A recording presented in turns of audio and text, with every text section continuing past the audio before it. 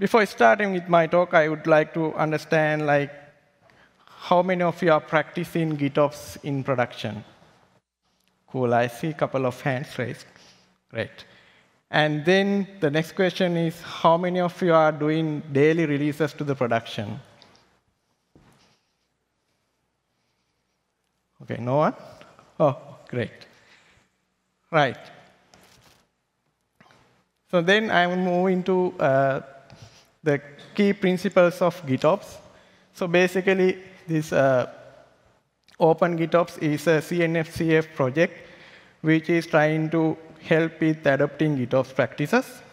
So they are going to come up with open source standards and best practices for implementing GitOps. So they define GitOps principles. So I'm going to go through all these key principles. So there's a system managed by GitOps, and that system needs to have a particular desired state. So this desired state can be declared in a declarative manner. So basically, it's saying what the final outcome to be, but not how to go there, how to achieve it, not the individual steps. And once we can define these desired states, next we are going to store that desired states in a Git repository. The reason for storing it in a Git repository is that we can version it, it's immutable, and then we have a series of desired state in a Git-like system. And then there are software agents which pulls this desired state and try to apply it to the system. And the next key principle is continuously reconcile. So now these software agents going to look at the desired state and the actual state in the system, and if there's a difference, it's going to apply and reconcile so that the desired state and the actual state become the same. So these are the key principles defined by an Open GitOps. So with that, I move into the key outcomes of GitOps. So the first thing, as we discussed earlier, so we want to release faster and release very often. And the next key thing is if something goes wrong, you need to roll back fast as well. So roll back to the previous working configurations. And the next thing is bring in consistent environment. So what we have seen with our customers is that it's not just 1, 2, 3 environments, but some customers have around 25 environments where you bring your code to the production. So consistency among these environments is very critical. So we are trying to avoid the configuration drift. And finally, every change to a system is tracked and is auditable. So this is very important when it comes to the compliance requirements, so you can see what happened to the system over time. So in next couple of slides, I'm going to explain about what are the key features of Choreo, which is delivering the same outcomes without using GitOps. So basically, we are not enforcing users to use GitOps, but still without GitOps practices, how Choreo delivering these features. Then, you already know what is the application in Choreo. It's an interconnected set of components, which is there for delivering seamless digital experiences. So it can be on a single project, or it can be in a multiple project. So the final outcome is it is there to basically deliver digital experiences. So let's see how fast we can onboard the component. So there are 3-step process. First, you need to identify what the component is, whether it's a web application that I'm going to onboard, whether it is a REST service, whether it's a task, etc. And the next thing is you have to connect your source repository to the Choreo. And finally, you have to say how to build it. So we support build packs, and if you have a Docker file with you, then we honor that as well. And then after that, after all these 3 steps are completed, Choreo take care of generating the CI/CD pipelines, as well as provisioning your environments, generating security policies, network policies, etc. So what that means is you can onboard new components for your existing architecture or for a brand new project quickly. So the outcome we achieved was accelerated development and deployment.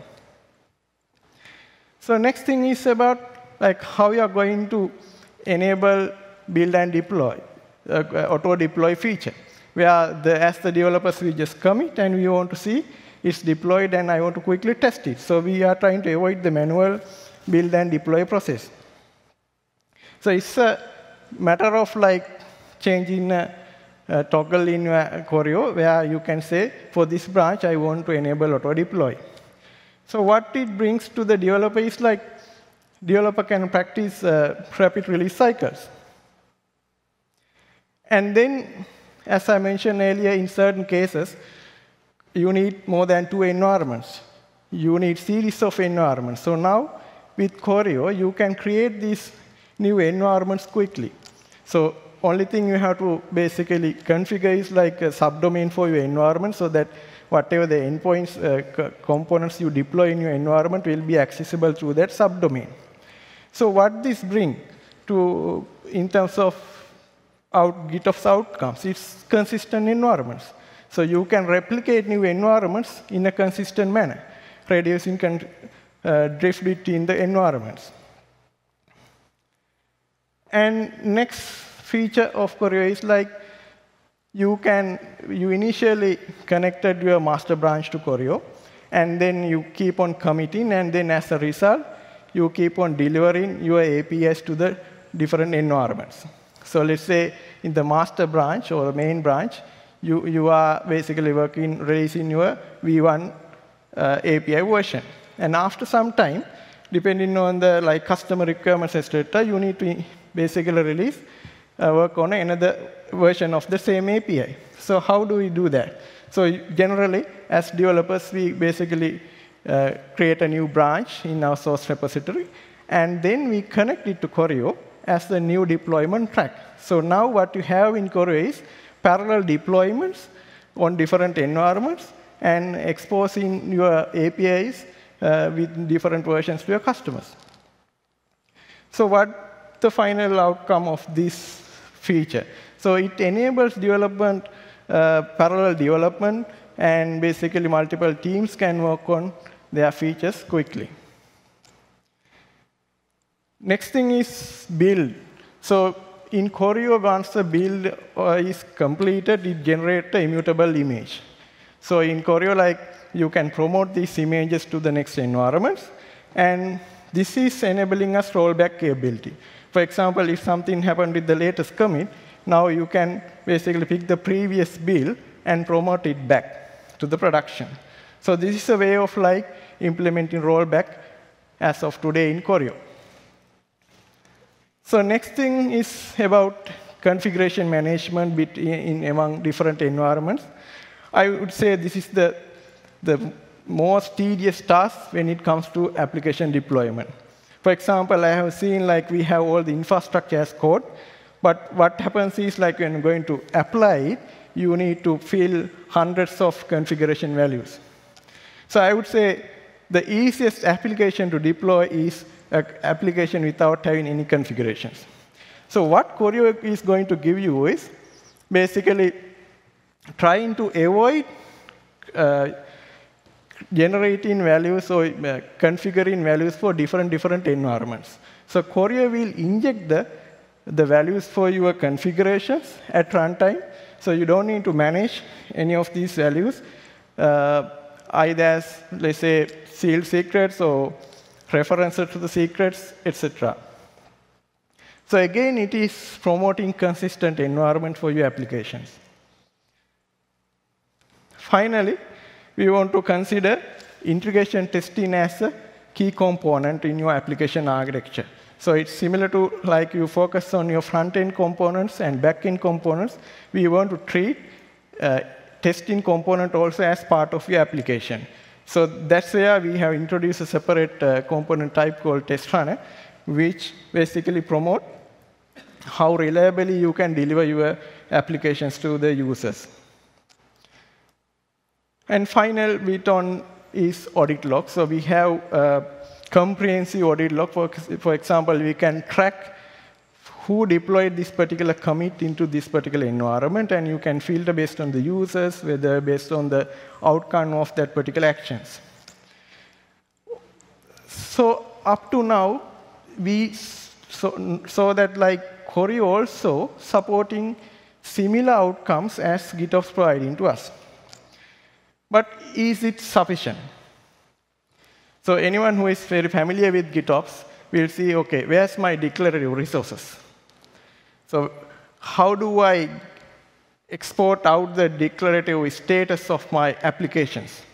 So that's where we identified, yes, it gives a lot of value, but now you need to come up with a declarative API for realization of GitOps.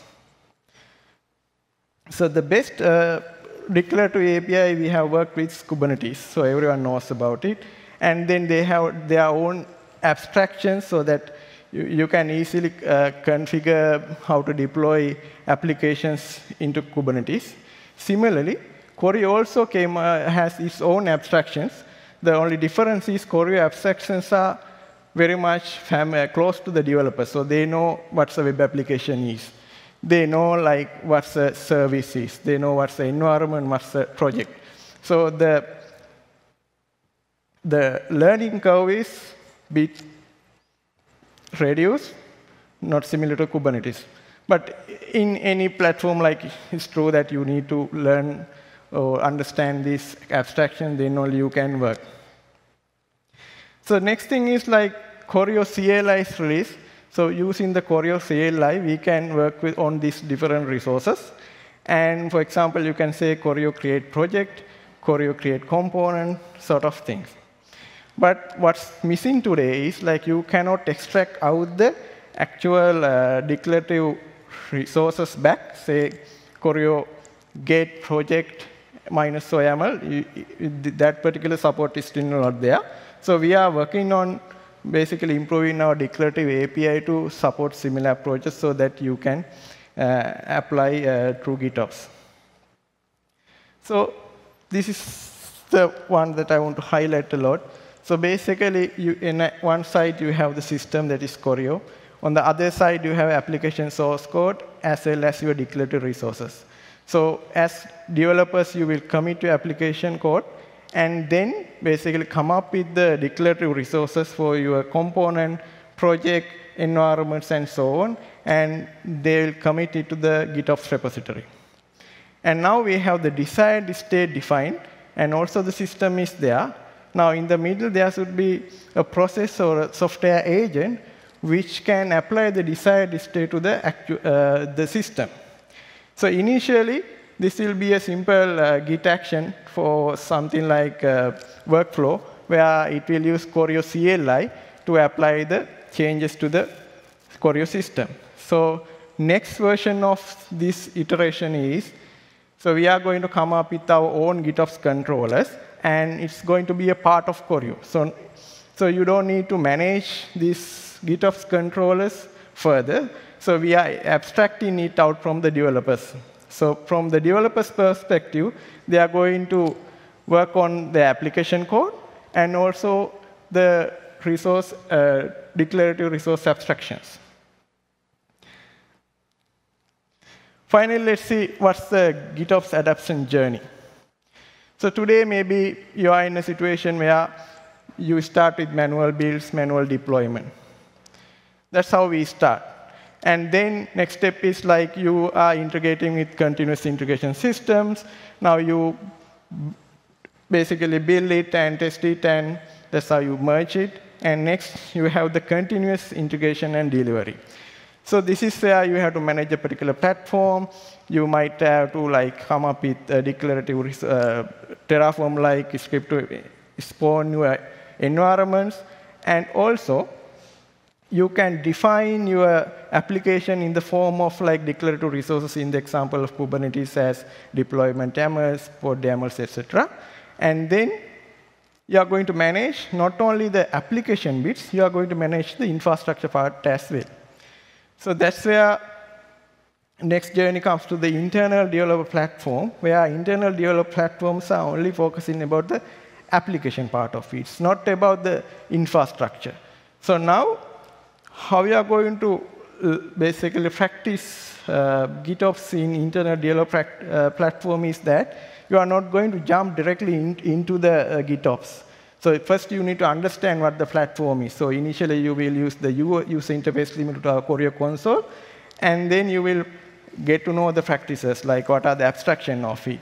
And then you onboard your team to this internal developer platform and keep on onboarding new projects. At a certain time, like you have so many applications onboarded to the Choreo or the internal developer platform, and the number of changes happening or releases going to this production is now keep on increasing. Now there's this, the DevOps team who is going to like look at this and trying to come up and say, no, wait, we can't like continue like that. So there are hundreds of builds, deployments going to the production. So now we need to track everything. So that's where we are going to apply GitOps principles. So now you are going to basically say, OK, all the changes going to the production now has to go through the GitOps repository. So as the developers, you will not be like doing any write operation through the CLI or a user interface. You are supposed to create a pull request to the GitOps repository, and then the software agents running in Choreo will automatically pull those declarative resources and apply it to the Choreo environment. So that's where I see the direction of like internal developer platforms applying GitOps. So basically, more and more declarative APIs will appear similar to Kubernetes. And then these GitOps controllers like will be part of the platform itself. And basically, it's taking the developer burden of like managing these GitOps controllers by their own to the platform. So that's how in the platform-less landscape, the GitOps going to be work. And finally, I'm going to end my session with a quote from Vince Lombardi. Perfection is not attainable, but if we chase perfection, we can catch excellence.